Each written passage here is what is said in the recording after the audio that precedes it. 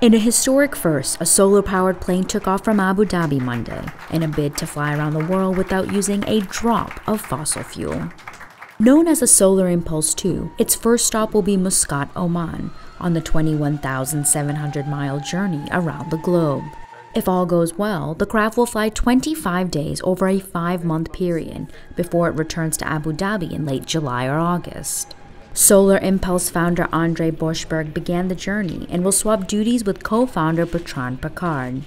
That's also some exciting because you simulate, you calculate, you imagine, but there is nothing like testing and doing it in real. SI-2 has a wingspan of 236 feet, larger than that of a Boeing 747. The wings have 17,248 ultra-efficient solar cells. These cells transfer solar energy to 4 electrical motors that power the plane's propellers.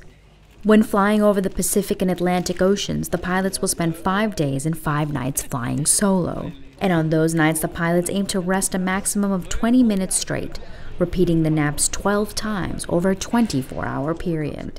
The pilots won't be able to stand in the cockpit while flying, but the seats recline for stretching, and its cushion can be removed for access to a toilet.